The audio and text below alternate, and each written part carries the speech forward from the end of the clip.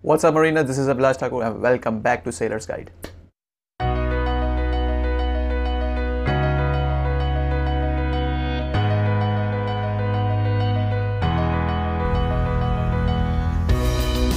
Alright guys, so we have reached up to rule number 23, power driven vessel when underway. So we will learn about the lights power driven vessel will exhibit when she is underway. So what is underway means? We have already learned this thing in rule number 3. Underway means when she is not at anchor, when she is not aground, and when she is not make fast. Okay, other than that she will be considered as underway.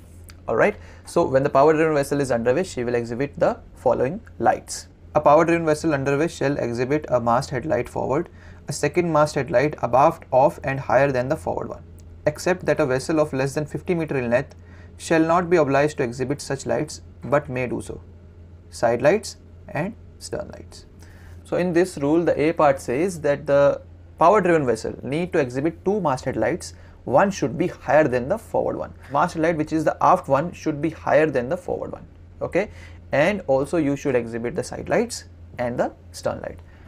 Except a vessel who is less than 50 meters in length, she can exhibit only one masthead light. If she wants, she can exhibit two masthead light, but it's up to her. Okay, it is not mandatory for her, but a vessel who is more than 50 meters in length, she should exhibit two masthead light, and the aft one should be higher and abaft.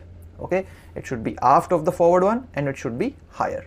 Alright guys, so we will cover up the different aspects of the power driven vessel. So now we are looking at the power driven vessel from the forward.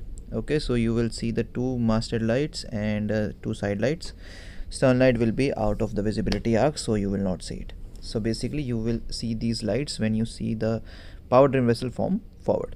Okay, alright, now if you see this vessel from the port side, you will be able to see these two masthead light. You can see here clearly that one masthead light will be higher than the forward one. The aft one will be higher, and you will see this port side light, not the starboard one, because it is out of the visibility arc. Okay, now we will cover up to the starboard side of the vessel. Well, from the starboard side, again you can see the both masthead lights and the starboard side light. Okay, so that is all the difference.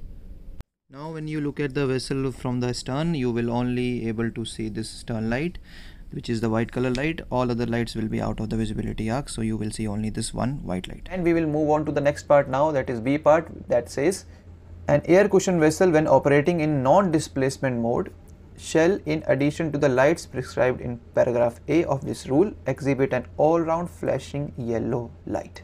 Alright guys, so here they are saying if an air cushion vessel, a non-displacement vessel which look like this, okay, it is non-displacement because it is not displacing any water. It has almost zero draft. Okay, so it is just floating on the surface of the water. That is known as the non-displacement. It is not displacing any water. So that kind of vessel should exhibit the same lights which are prescribed by the rule number 23A part, that is the power driven vessel lights. Obviously two masthead light, two side lights and a stern light. These she should exhibit. Other than that, she should also exhibit one yellow all-round light which should be flashing. Okay, so a flashing all-round yellow light, that is the additional light she should exhibit. Other than that, the same light as the power driven vessel. Alright guys, if you look at this non-displacement craft from forward, it will look like this. From starboard side it will look like this. We have yellow flashing additional.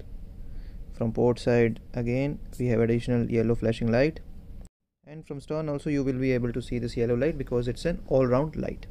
Now we will move on to the next part, that is the C part, which is about the WIG craft lights. So C part says a WIG craft only when taking off, landing and in flight near the surface shall, addition into the lights prescribed in paragraph A of this rule, exhibit a high intensity all-round flashing red light. Alright, so they have talked about the WIG craft which uses the surface effect. She is always floating near to the surface actually. So at that point of time she should exhibit with the lights which are prescribed in the part A, that is the same, two masthead light, two side light, one stern light, and she should also exhibit one all-round red light flashing. Okay, the WIG craft will exhibit red light, the non-displacement craft will exhibit yellow light. So that is a difference. Okay, and WIG craft looks like this. Okay, she is always using the surface effect to move.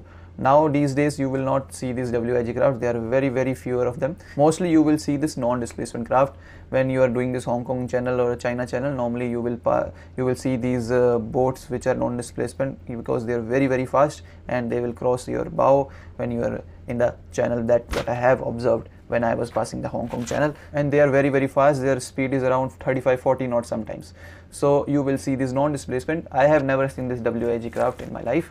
Only I have seen the videos of the WIG craft. You can check out on YouTube and Google, wherever you want. So without wasting our time, we will jump on to the D part. D part has 3 parts, so we will start with the first part. The first part says, a power-driven vessel of less than 12 meters in length may, in lieu of lights prescribed in paragraph A of this rule, exhibit an all-round white light and side light. Okay, so here they have talked about the vessel whose length is less than 12 meters in length, and she's a power driven vessel. Instead of the lights which are prescribed in the part A, that is 2 masthead light, 2 side light and a stern light, she can exhibit a all-round white light and side light. So basically she can skip the 2 masthead lights and the side light. She can put only one all-round white light, so we can see it from anywhere, and it's not flashing, it's a continuous light, and also the side lights, port and starboard.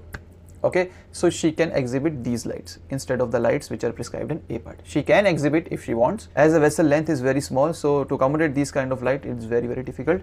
So they have given this option to them which are less than 12 meters in length. They can put all-round white light and side lights. Okay, so now we will jump to the next part.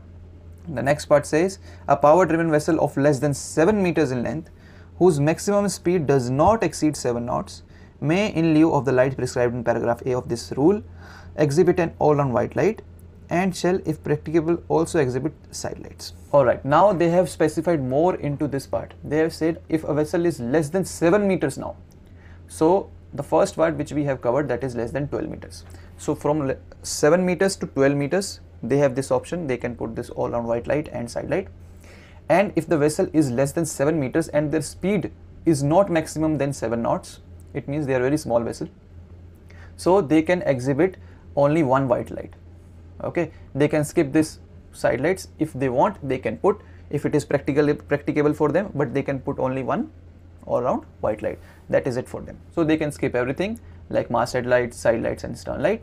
They can put only one all-round white light.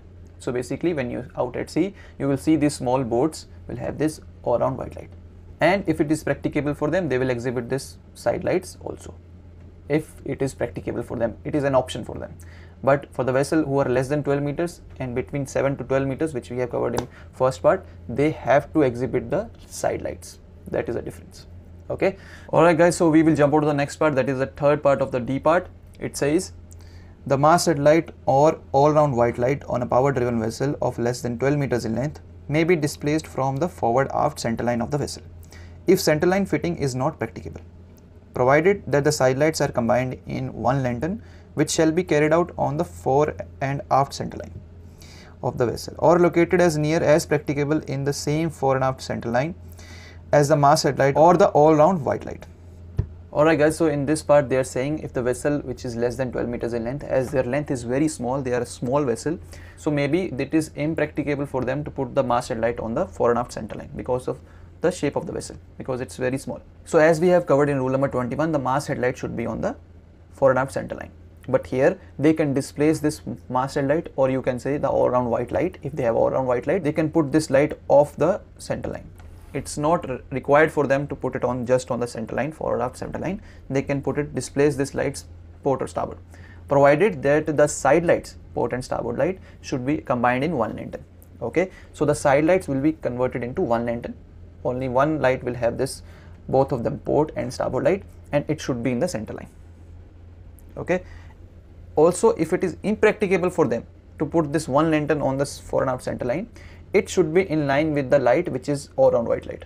It means if the vessel who's less than 12 meters in length will put this all-round white light not on the centerline, but you know, on a little bit on the starboard side, let's say, so the side light should be in one lantern at the fore and aft centerline.